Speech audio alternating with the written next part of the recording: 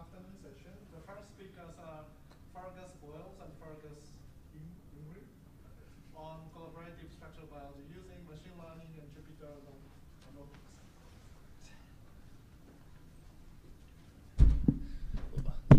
notebooks. Thanks very much for the introduction, and it's really great for us both to be here. We're really looking forward to giving this workshop. To start off with, we'd just like to thank Phil for leading the discussion session this morning on reproducibility. We hope our session this afternoon was going to help build upon that and maybe introduce a few tools and techniques that you may or may not be familiar with that should hopefully take some of the pain out of making our science actually reproducible. Now this session is going to be quite different to a lot of the other sessions that's been at the conference, as you might be aware. For a start, I mean, there are two of us. Most presentations only have one. So the session will be broadly split into two halves. In the first half, I'm going to try and build on some of the things Phil was saying and talk about reproducibility and collaboration in computational science, and then introduce a lot of the software options that are available to help support these goals, as well as briefly demonstrate a couple of the tools we're going to be using later. In the second half of the workshop, my colleague Fergus is going to be walking us through a live demonstration on a toy problem, demonstrating these tools and setting up a pipeline to create reproducible research. Before we go any further, I'd just like everyone to put their hands up here. Great. Right, I want you to keep your hands up. Hand. Thanks, Rafi.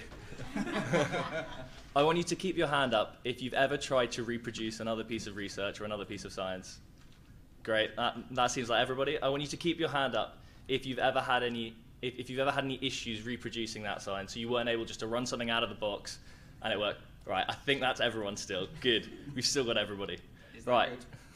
I want you to keep your hands up if still after a week of work on the problem, maybe you've asked the author some questions, played around, tweaked a few things, it's still not quite worked as intended. Okay, I think we've lost a couple, but we've still got most hands. Well, I think you'll be pleased to hear that you guys are not alone here.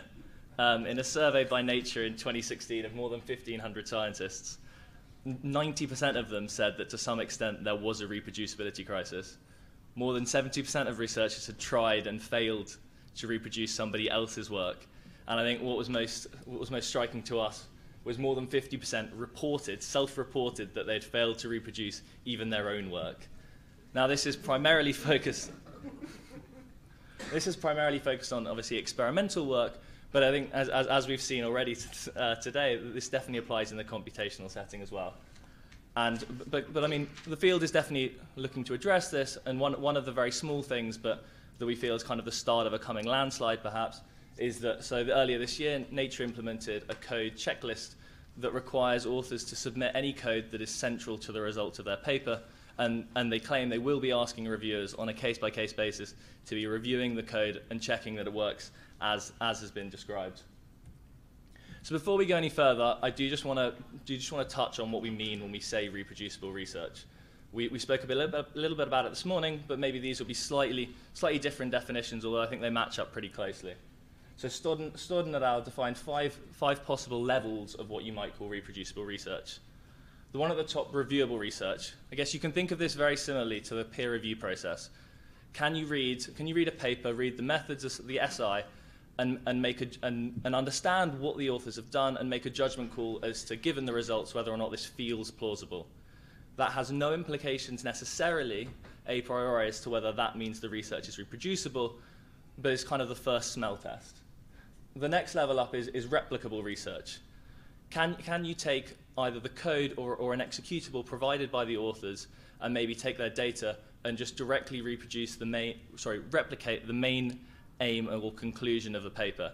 This might be limited in some scope. You might not actually have access to the code or the very rawest stage of the data, but to some extent you can actually replicate roughly what they've done. I think slightly orthogonal to that, we would have kind of confirmable research. This is when you can independently write your own code that's not been provided by the authors, just by following the methods the SI provided, and get kind of almost quantitatively the same output as was the same output and results that was provided in the paper. And I think the two bottom ones are very much similar and kind of encapsulate the other three. So by open and or reproducible research, we really mean that you've been provided with kind of fully documented code and data that is publicly accessible. This allows all of the first three levels of reproducible research to be carried out. You can do a full audit of the code and review it and check that it's working as has been described. You can directly replicate by running the code on the data that's been provided, all of the results in the paper, and you can also independently implement a very similar piece of code that can confirm on maybe a slightly different data set that the methods do work as described. And also you can incorporate that code within your project or maybe extend it and build upon that research. Do you mind an interruption? Sure, go for it. So just about replicable, I know there's at least a subset of the reproducible, replicable community who are reserving replicable for kind of experimental replication, where you do another experiment and get similar results, and reproducible for the code type, the computational reproducibility, where you just get the code, run it on the same data and get the same result. So I'm just wondering whether that's it sounds like that's not what everyone agrees on as a distinction there. I think there are definitely multiple definitions out there depending on what people are using, and I think that is one distinction you can make. I think for us, when I refer to replicable, and certainly when they were referring to replicable, they really meant just directly reproducing exactly, be it an experiment computationally or in the lab, using exactly the same input, using exactly the same method that you may or may not have access to what's going on under the hood. If it's code, you might just have a binary, and you get the exact same output on the other end. Whereas reproducible, kind of, I think we mean it to extend slightly further and be a bit more open and provide a bit more detail. Sure.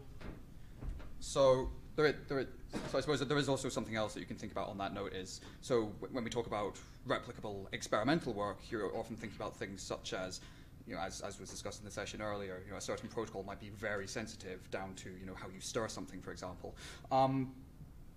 Computational science isn't actually so far removed from that. For example, anyone who's familiar with molecular dynamics will know that the outcome of a particular trajectory is incredibly sensitive to the initial conditions, to the point where simply seeding your random number generator differently can lead to a completely different trajectory. And so in some sense, you have exactly the same problem, albeit in a completely different setting and with completely different ways of addressing it. So the two might not be so distinct as you might first think. Does that help at all? Yeah. I guess at least to clarify here what we're using, I think there is certainly different uses of the words. Thanks. Cool. So I guess one question is, why don't people do this already? Why doesn't everybody push out replicable research? I think we heard some of the reasons this morning, but here was a survey also done by Storden at NIPS back in 2010 of the top 10 reasons why people didn't either share their code or their data. I think in this session, we're going to focus on maybe specific reasons. Some of them we're not going to try and address. For example, maybe you don't have the legal right to share the code, or the data owner doesn't want to consent even if you do. But a lot of the other factors here, we kind of feel are almost best practice-like, and also that there are many tools available to help you do this in a much more streamlined manner than maybe what was possible before. So now we're going to move to describe some of the tools that we can use to help us do this. I've just featured just a few of the available pieces of software or workflows that have come out in the past few years that can really help us do this. I guess thematically in the top right-hand corner, you've got kind of your cloud computing resources such as Google Cloud, AWS, Microsoft Azure. The nice thing about these is they provide a very standardized and replicable environment in a hardware sense quite often for you to play around with, and they also scale very well, all the way from a single core up to almost kind of HPC levels of compute power. They're very accessible. Anybody can log on to them. You don't have to already have kind of 50K to buy your own cluster, which enables, I guess, a broader range of people to try and reproduce other people's code. It's not just restricted to, say, big players with a lot of resource. In the middle, that was mentioned this morning, for example, we've got Docker and Kubernetes that are containerized systems. So what you can do with a container system is, if you're a software developer that maybe has produced a program, you can package that all together into an executable with all binaries, libraries, compilers, everything you need, all within that one container, ship it out, and you're guaranteed that that'll run on someone else's machine. Because in a similar vein, you've got package and environment management systems such as Conda that we'll discuss later. And finally, in the bottom left, you've got code sharing and collaborative platforms such as GitHub and Bitbucket. In this workshop, we're going to provide one example way in order to kind of string some of these tools together, and we're going to focus on Conda, Jupyter, and GitHub.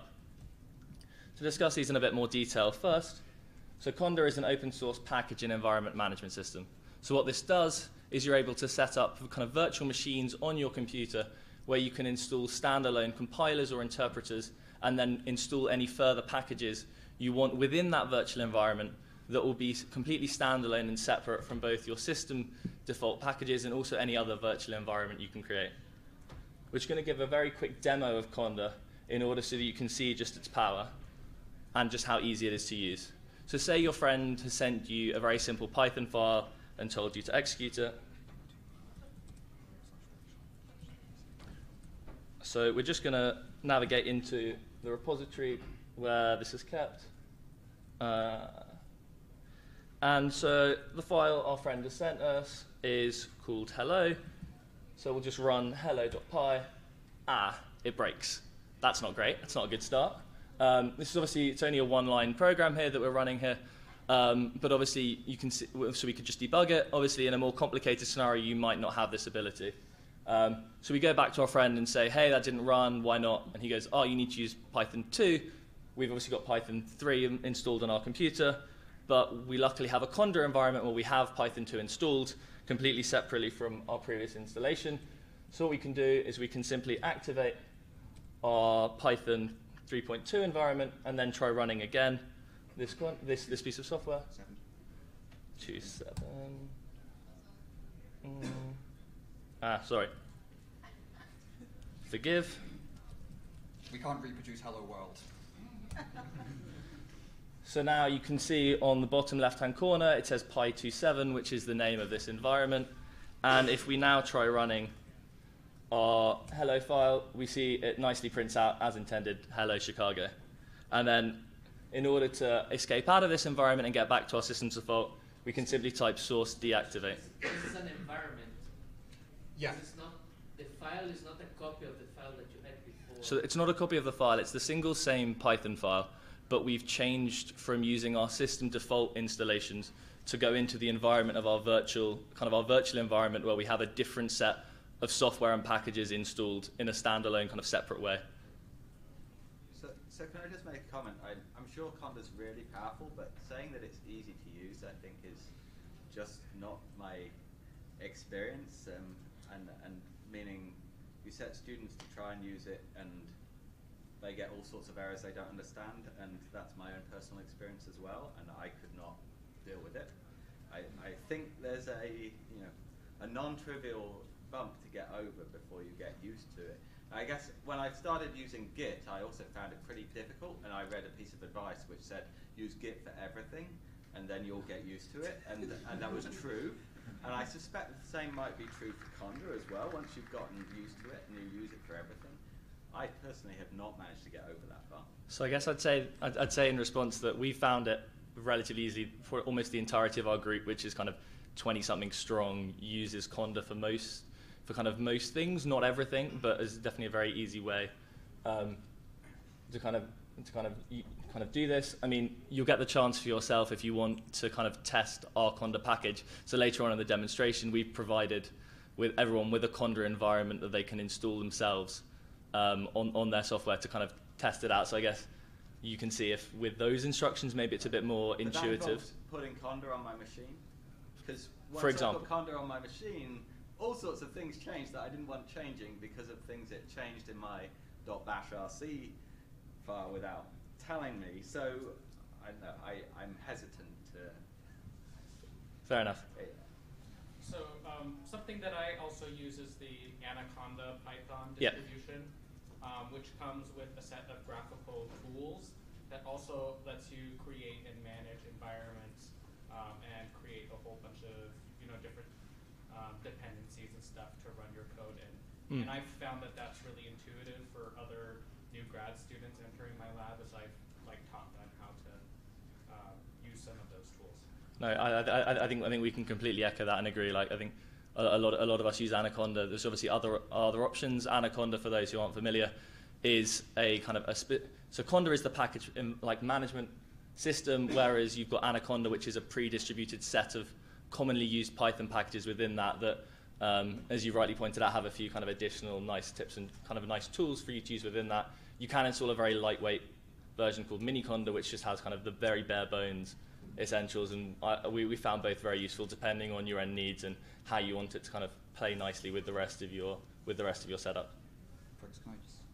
Yeah, sure, go for it. So I think you both actually raise sort of a very valuable point there, which is, so for example, you very rightly pointed out that often new grad students might seriously struggle with, for example, downloading and setting up Conda, and then working with and manipulating Conda environments. I think this, and you commented on the fact that if you install an Anaconda distribution, you additionally have lots of graphical tools available to you, which sort of make it far more clear exactly what's going on, especially if you're not particularly experienced in computer science. I think this speaks to a very broad and almost universal grad student experience, which is, unless you did a software engineering degree, none of us are trained in software engineering. Unless you did a computer science degree, none of us are trained in computer science. You might have scripted some Python before, you might have coded something before, but plenty of people go into PhD programs with little to no computational experience, and we were very lucky in that we received some training. Not everyone gets that, and so it can be very daunting and very confusing to be thrown into that sort of environment without any sort of formal training. And by no means do I consider something like Conda or Anaconda to be a perfect solution to all of our problems, but I do feel it speaks to the wider problem that even a relatively nice environment can be difficult to work with if you haven't received any systematic formal training. And I feel that that is actually something that the community as a whole really needs to think about how to address, because it's not a trivial problem. Cool. Thanks, Fergus. So if we move on to the next tool we'll be using today, and this is Project Jupyter. So many of you may be familiar with kind of IPython notebooks before. Jupyter is effectively an extension to multiple language support. So for those who are maybe less familiar with IPython notebooks, so Jupyter is a browser-based interactive environment where you can code in their notebook format. The notebook format has a few very, very big advantages maybe over a traditional kind of text editor-based system. The first is the ability to intersperse markdown text with your code.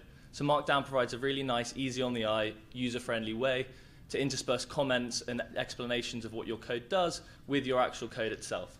I think the second thing that's really nice about Jupyter notebooks is the cell-based environment. So instead of just being one long Python file, for example, you put individual small chunks of code within a cell, and then these cells can be run and rerun independently in some sense without rerunning the rest of your code, but still kind of sharing all the variables and all of the packages and other things that have maybe been imported within that notebook. To get a sense somewhat for the popularity of this format, there's over 1.7 million public notebooks on GitHub at the moment, obviously not counting any of the private notebooks or the ones just not on GitHub. We're going to very, very quickly demonstrate what a Jupyter notebook looks like, just for those of you who aren't familiar.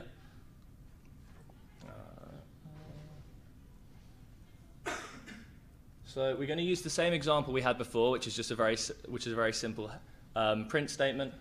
So you can see already the markdown's very nice. It looks like this before you execute it, but then once you've executed it, it renders obviously very nicely in HTML. So you can very easily and nicely add comments on your work. And then in this cell, we've just got the one line that we can run.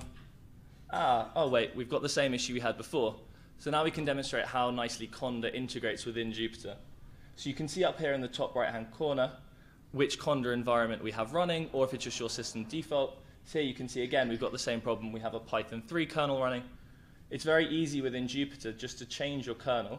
So we can just change, if I can work the mouse, to the Python 2.7 kernel, and then rerun that cell without obviously anything really crashing. And here we've got the print statement we want. We could now, if we wanted to, go in and edit what we've typed before and re-execute that cell, and it clears the output from the previous run and prints out the new print statement. So the output can be used as input further down? Correct, yeah. So if I defined a variable in this cell, I can then do something with it in the next cell. And Like a mathematical notebook. yeah, exactly. And I think, and you're going to get a much more comprehensive demonstration later, as this is the format that Fergus will be using for the demonstration in the second half. So can I mix two kernels in one node? No, you can't. You have to kind of pick and choose which one you execute your code within. When we change the kernels, it kind of reset everything, so you don't get that copying across from one virtual environment to the other. So there's a project called SOS scripts that allows you to run more than one kernel, I believe, in a Jupyter notebook. So you can run. Oh, nice. Yeah. I hadn't come across that. I'll have to check that out. Thanks. So the final tool we're going to use, or at least kind of in the back end, maybe give less of a demo of it, is Git and GitHub. So Git is an open source distributed version control system. We don't have the time to go into version control, but I just do want to comment that it's kind of a bedrock of good programming, and Git tries to take the headache out of a lot of it, although, as has been pointed out already, maybe there is a slight learning curve, but once you get over that, you really don't have to think about it after you're used to using it. And GitHub is a code hosting platform built with Git at its core that is perfectly suited both for version control and collaborative work. There are two key features of GitHub, forking and pull requests, that really enable these. The first, which is forking, allows you to duplicate either one of your own projects or someone else's project to get a fixed snapshot of that piece of source code, whereas pull requests really enable the very large-scale collaborative efforts you see, and kind of a lot of the very big public libraries are developed on GitHub in this way. For example, things like TensorFlow is all developed. A lot of it's developed through GitHub. And this allows users to write code that extends the functionality of the existing software, test it themselves, then submit it to the owners of the project, who can then review it and decide whether or not to incorporate it and merge it into the existing project. We don't really have time to focus much more on either Git or GitHub, but just to note that all of the code for this workshop is available on GitHub, and if we have time at the end, Fergus might briefly show some things to do with it. So moving on towards the problem that we're going to use for our demonstration. So we'd very much like a lot of you to follow along if you want on your laptop, or if not, we do have all the resources available at these links for after the workshop if you want to use these as a resource to go around, maybe check what we've done and play around with things. So I'll just leave this up for a couple of seconds in case you want to take a photo of it before we move on. It's also available as a handout on the talk, so if you have the ISMB app on your phone, there's a handout that contains these links also. So in terms of the problem we're going to be looking to address, we've tried to pick one that should be familiar to most of you in this room, and that is, can we classify pairs of proteins into their SCOP classifications? So for a pair of proteins, are they in the same family? Are they in the same superfamily? Are they in the same fold? In the data set that we've provided everybody with, we've got examples of proteins that are in all of these three categories. But for this workshop, we're just going to be focusing on the easiest question of whether or not a given pair of proteins are in the same family as each other. So the data set we're using is the Astral data set. I don't want to go into too much of the details as to what's in here, but just for a size guide, there's almost 14,000 proteins from over 4,000 folds. So the data set is structured that for any target protein, we have a set of template proteins, some of which are and some of which aren't in the same family as that protein, and 8 pairwise features that are based off the sequences of those two proteins that we're going to be using to try and predict whether or not the template protein is in the same family as the target. Kind of jumping ahead almost to the results, so you know what we're aiming for. We decided to use machine learning to try and answer this problem, given the feature set we had. For kind of a few reasons. Number one, kind of machine learning's hot, everyone wants to hear about it. Secondly, in both of our research during our PhDs, we both use machine learning as our primary kind of toolbox in order to try and solve problems.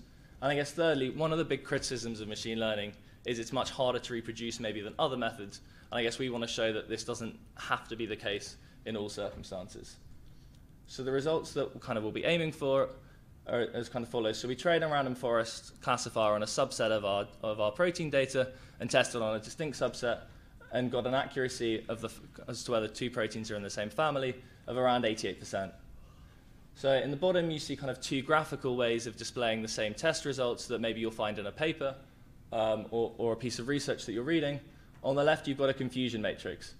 So that plots the predicted classes on the y-axis against the true class labels on the x-axis. So along the diagonals, you see all the predictions that you have got correctly, and on the off diagonals, you see the predictions that you've got incorrect. So you can see for our random forest, almost all of the samples lie on the diagonal, and there are very few on the off diagonals, kind of which is in line with what we'd expect given the accuracy figure we've reported. On the right-hand side, we've got a ROC curve, which, if you don't know what that is, that plots true positive rate against your false positive rate. So if you had a random classifier classifying these proteins, you would get the dotted line from the bottom left to the top right that has an area under the curve of 0.5. Our random forest achieved an area under the curve of 0.95, so you can see it's pretty close to the perfect classifier of 1. So in the rest of the workshop, Fergus is going to be demonstrating how we can directly reproduce these results using the tools we've described earlier. So we've had a few questions throughout already. If anybody does have a quick question, we can probably take it now. Otherwise, we'll probably move on to the demonstration part. Cool. I think you're up. Yeah. Okay. Thanks, Fergus. So I think from here on out, the demonstration isn't going to be particularly long, and we do have time at the end both for questions and also if there's anything that you'd like to know about, for example, how can I visualize something within Jupyter that we haven't presented, we're going to allocate some time at the end so that we can do plenty of that. Okay, so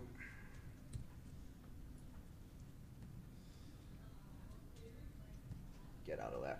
Okay, so the first thing I'd like to say is that I'm actually going to go one step further from using Jupyter notebooks today and use a piece of software called Jupyter Lab. So Fergus has already, for those of you who haven't encountered Jupyter notebooks before, Fergus has already demonstrated the basic idea, which is you have a browser-based, cell-based interactive programming environment, which is really cool and really fun for interactive programming, but does have certain limitations. For example, you have one notebook in one window.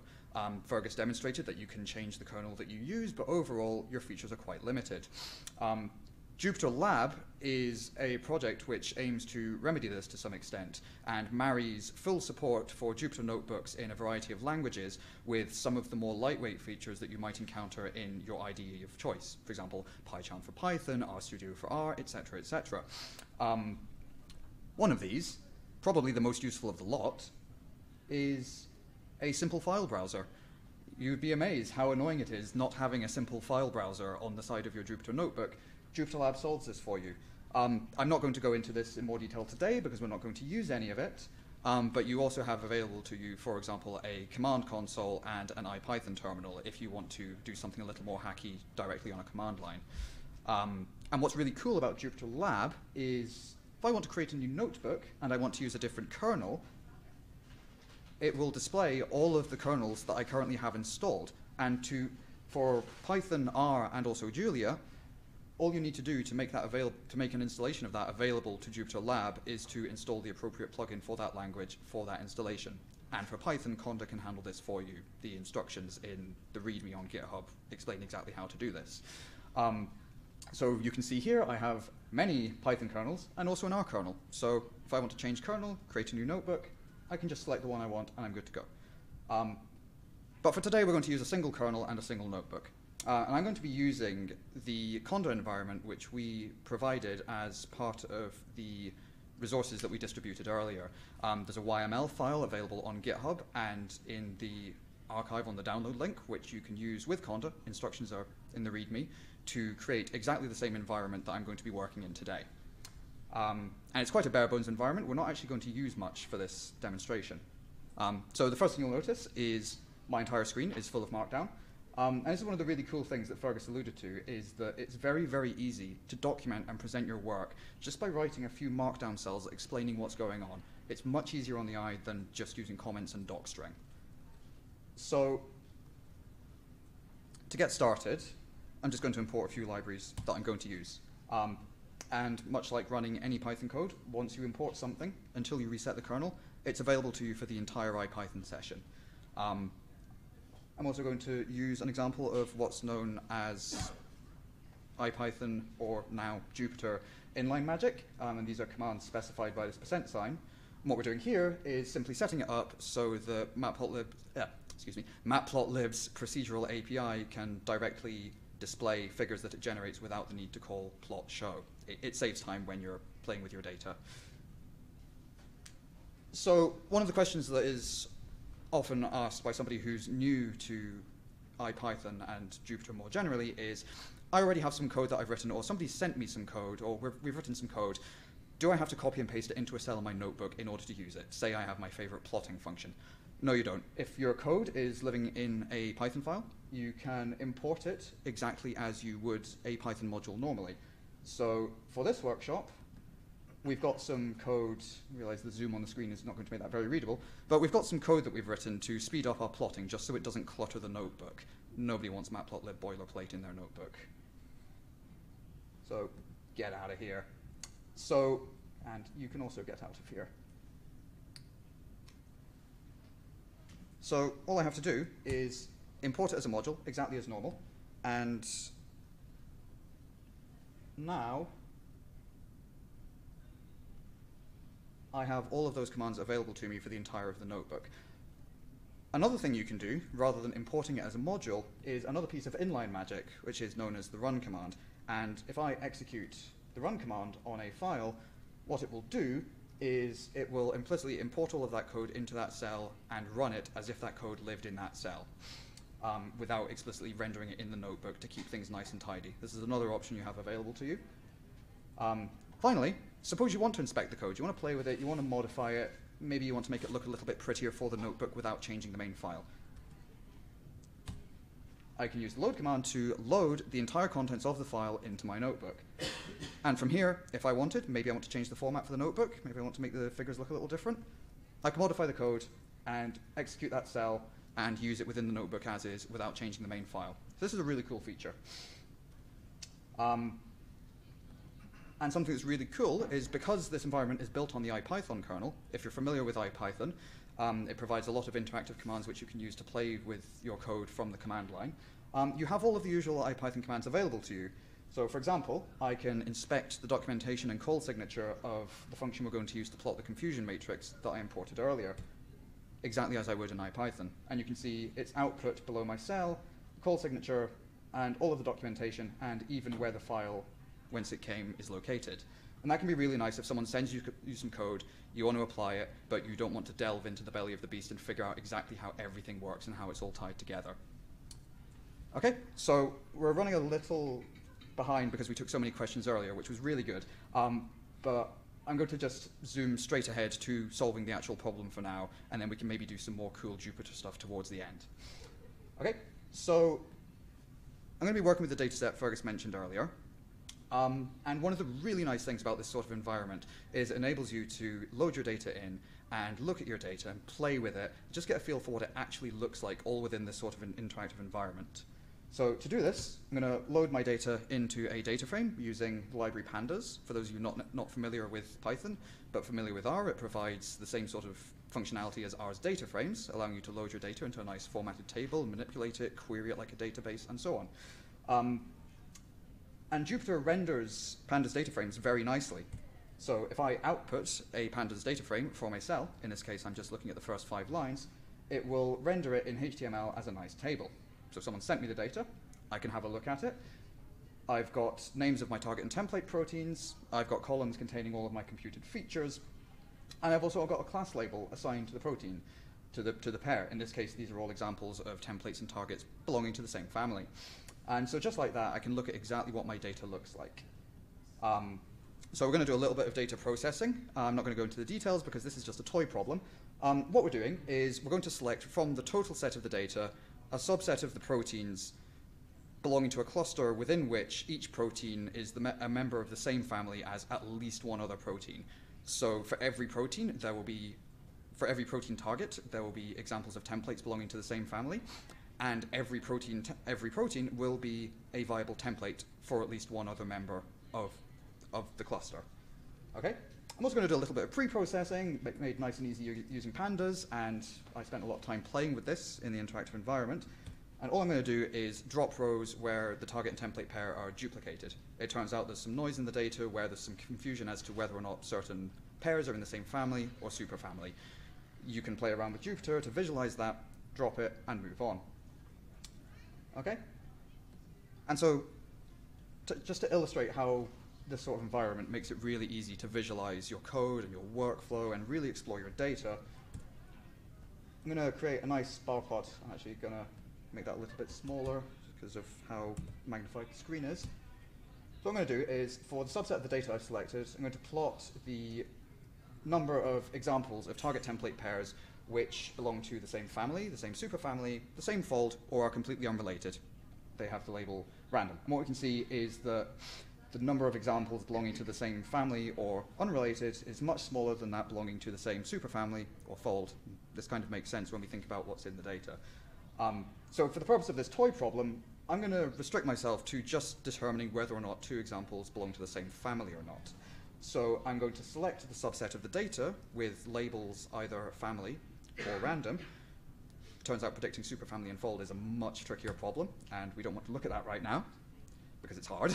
And so as a sanity check, after I've done that, I'm going to create exactly the same plot of my new data frame just to confirm that I've selected what I think I have. And I have. And this makes it really quick and really easy to sanity check your code as you're going along without constantly writing your Python file, going to another terminal, running it, or creating a plot in an IPython window, whatever you do. It really speeds things up. So that's all the pre-processing of the data I'm going to do. So there's really not much to it. So I'm going to move straight on to setting up my machine learning workflow. And the first thing I'm going to do is split my data into training and test sets. And this is a really critical part of quality, reproducible machine learning research.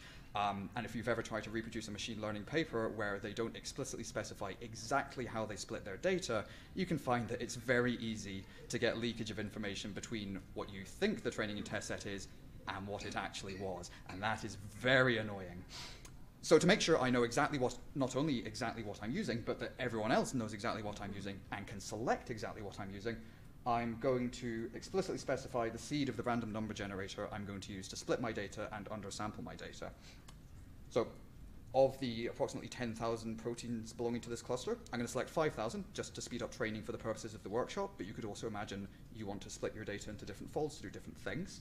I'm going to do this randomly, and I'm going to split them by the protein target, just because this is a more realistic assessment of how you might do this problem. You have an unseen target, a bunch of plausible templates, you've never seen that target before, you want to know if anything is in the same family without having trained on it. So I'm going to split this in an 80-20 ratio. So 80% of my 5,000 protein targets will form my training set, 20% will form my test set. And so something that I actually want to point out here, I realize that in order to scale this up for the screen, some bits of lines have been cut off. One of the things I'm doing here, whenever I manipulate a data frame or create a new data frame, is I'm explicitly creating copies of everything. This is not normally something you would worry about if you were just writing a Python script to form part of a pipeline, because you would run it once and that's that. But in this sort of interactive environment where you can jump back and forth, so I can zoom up here, recreate my plot, for example, re-execute the code, even though it's been run previously, it's very easy to take an original data frame or array or whatever, modify it thinking that's what you want, and then realize, actually, I want to modify it in a slightly different way.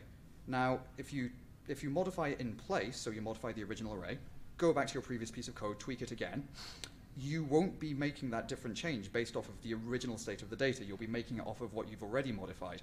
And that sort of error can be really, really tricky to debug in an interactive environment like this. So a really good practice to get into is making sure you're copying these things whenever you manipulate your data. And again, if you think that might be an issue, you can always write a markdown cell just to explain what you've done and why you've done it. Okay? So this is just a little bit of boilerplate to select from the data frames the proteins that are going to belong to the training and test set. We don't need to talk about that piece of code. It's not very exciting, it's not very well written. But as another sanity check, what I'm going to do is reproduce the plots I created earlier, illustrating the numbers of examples of each class belonging to my training and my test set.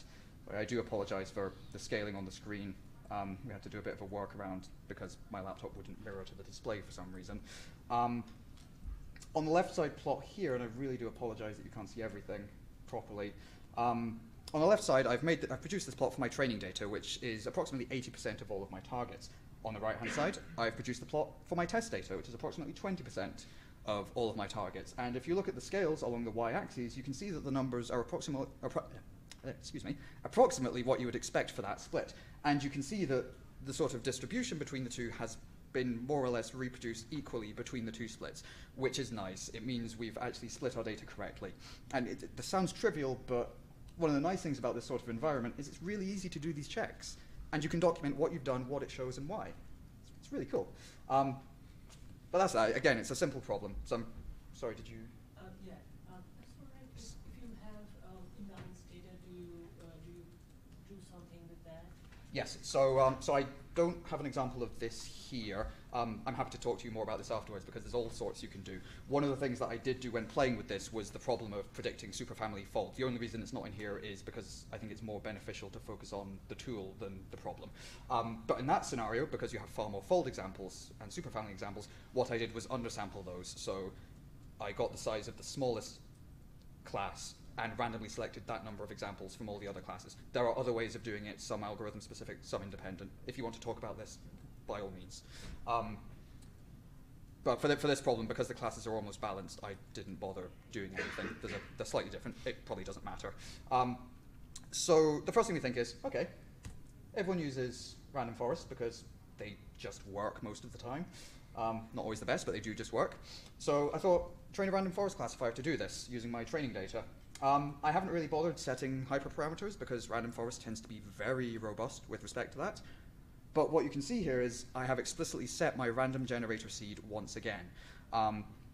For two reasons. One, random forests are stochastic algorithms, and therefore, if you run two replicates with different seeds, there's no guarantee the model will be identical.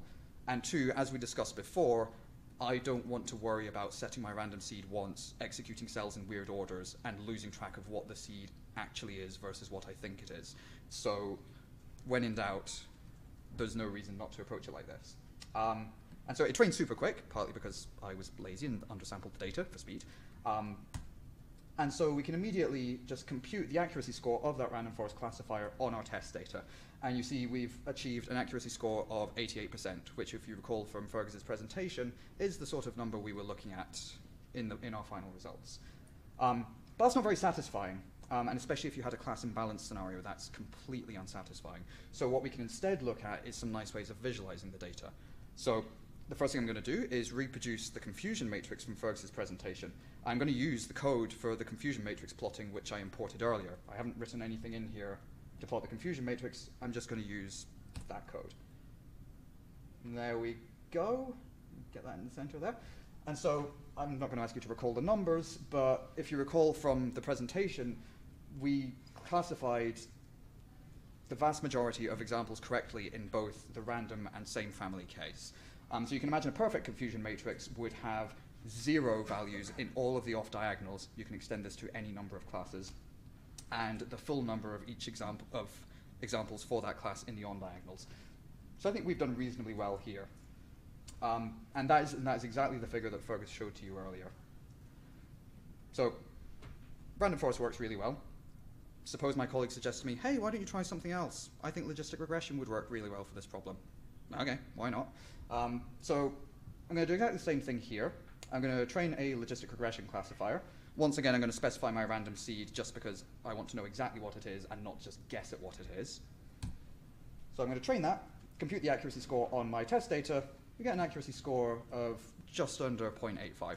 Not quite as good as the random forest, so we could start thinking about why that is. But we'll come back to that in just one moment.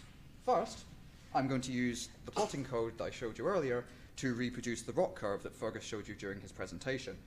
Once again, I'm not doing any particular plotting in this cell. All the code is in the code that I imported. I'm just going to call the function, pass it my predictions.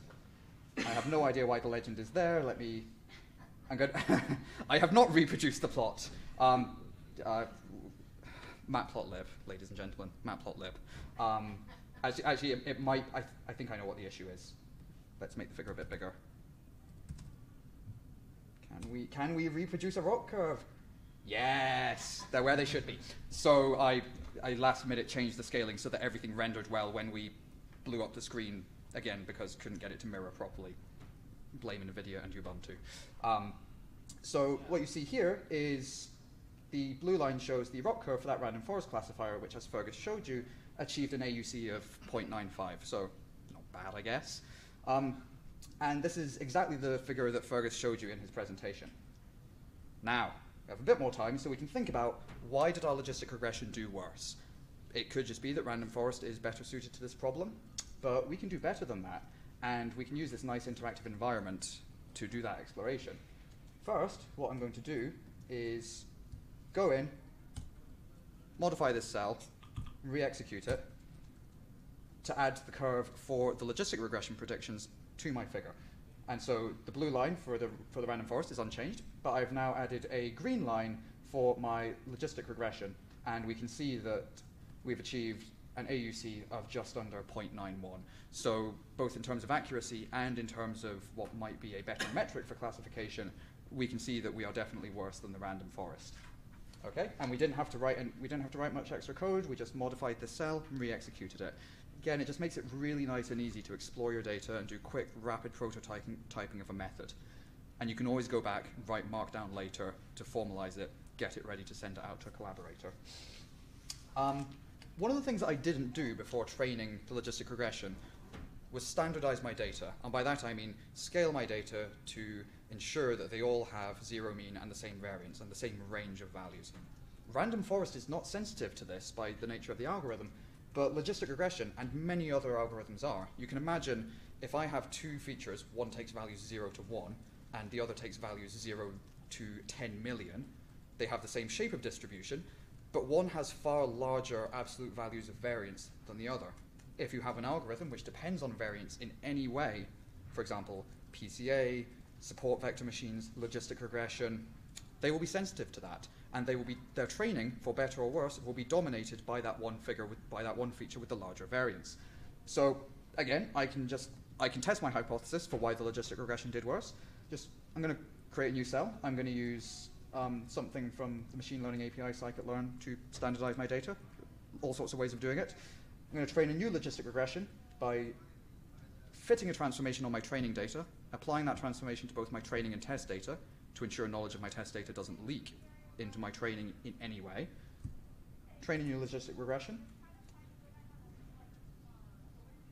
Well, retrain the same logistic regression, technically.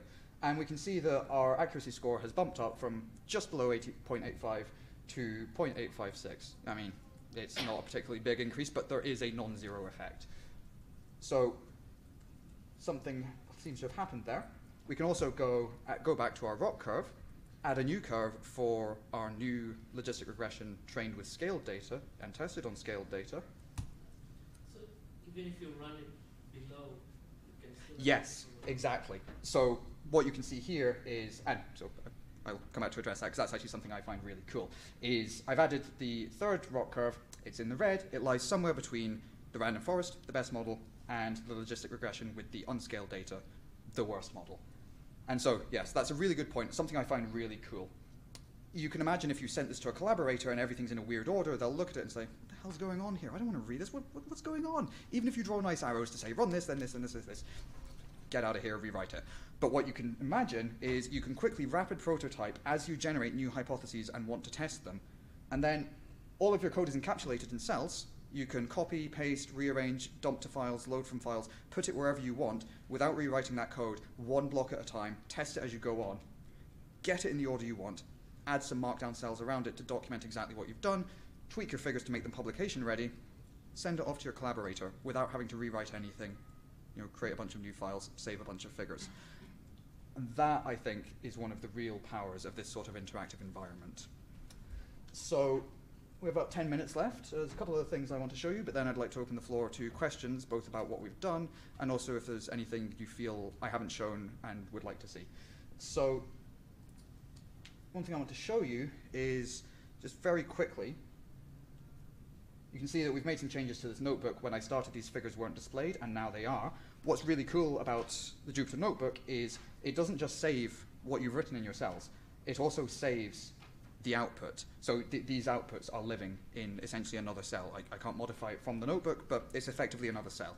In fact, if you look at the HTML and Markdown, there will be HTML describing how to render that figure. So something really cool about this is,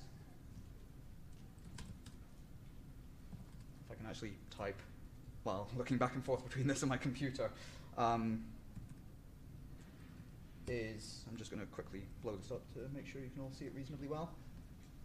So I have all of this work sitting in a Git repository on my laptop under version control, and as we mentioned earlier, there's a GitHub repo. I have that linked to this repository, so what I can do is I can make those changes to my Git repository on my laptop.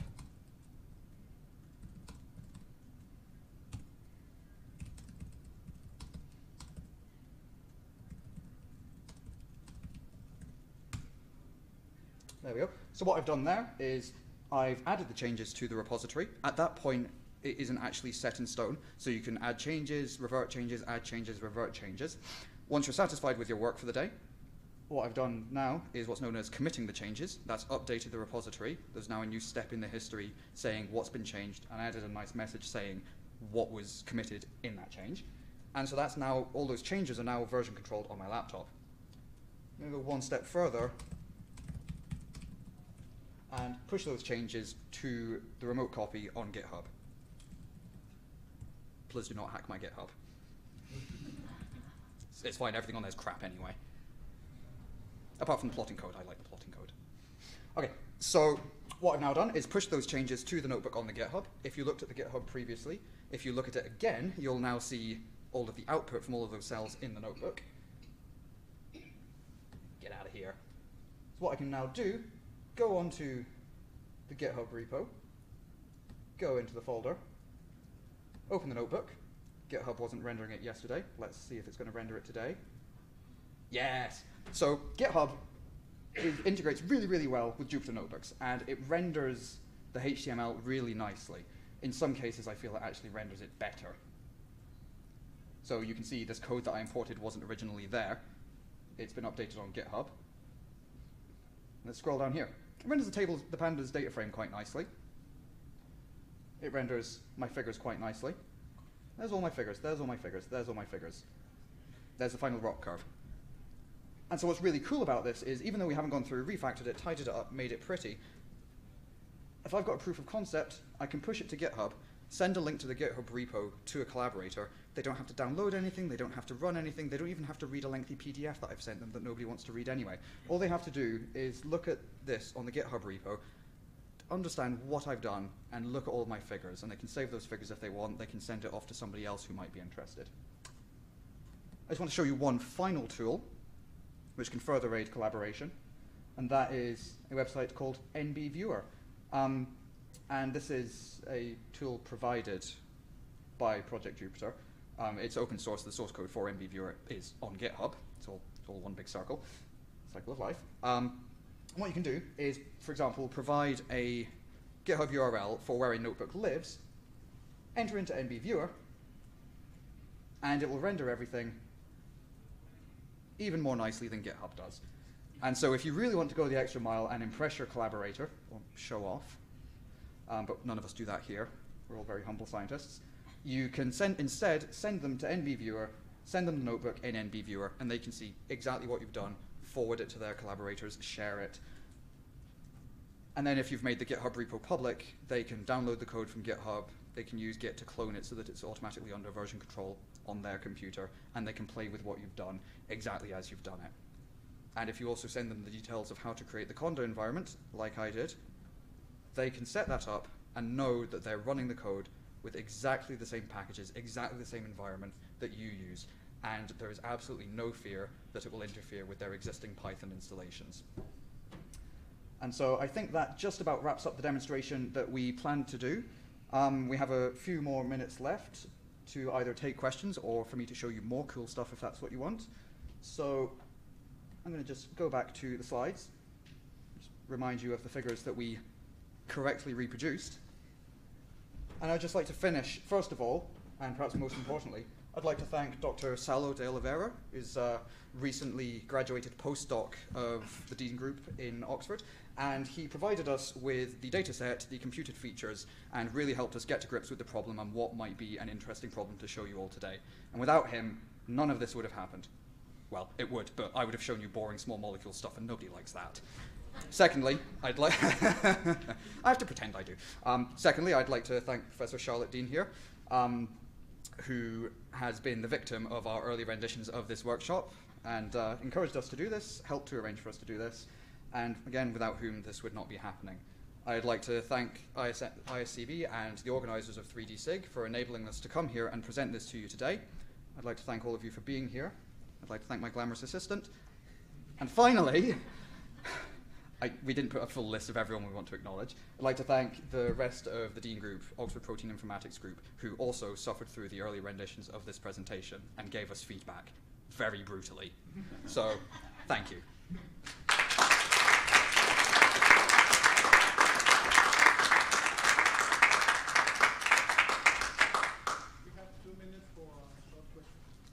Oh, yeah. So thanks for a nice demo. And one thing you alluded to at the end of the talk is that someone else could exactly reproduce the notebook.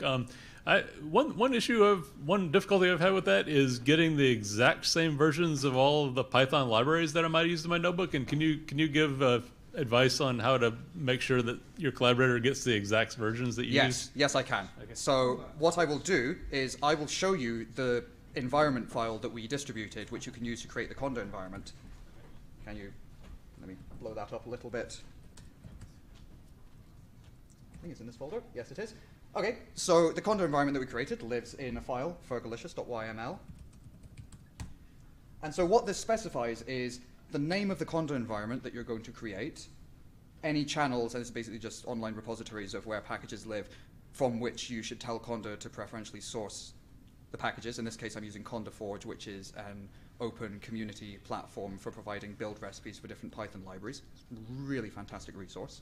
And then you can provide, for example, the exact Python version, 3.6, because for God's sake, it's been out for ages, just update already. And the names of the packages which I use. For the purposes of the workshop, I didn't specify the package versions. As long as they're all reasonably up to date, everything will be, touch wood, there's no wood here, touch wood fine. But what you can certainly do is, if you have a specific version in mind, I can't remember the exact syntax off the top of my head, you can specify the precise version that you want. So say I want NumPy, I don't know, version 1.12.0. I can specify that. And if you know, so for example, I'm using a very recent version of Pandas. They updated the API recently. Some things will break if you use a version from 3 months ago, as Fergus found out once. That was a fun day. If you think that's going to be an issue, or just for good practice, you should probably specify this anyway if you're really releasing the final version. You can get the list of exactly what's in your Conda environment and enter it into the file. Or, I don't think we have time to go through all of this, that you can find the documentation online, it's really good. You can export an automatically generated YML environment file from your Conda environment using Conda, and it will list exactly what you need with the exact versions. So yes, you can distribute the exact environment that you used. Okay? Yes, thank you.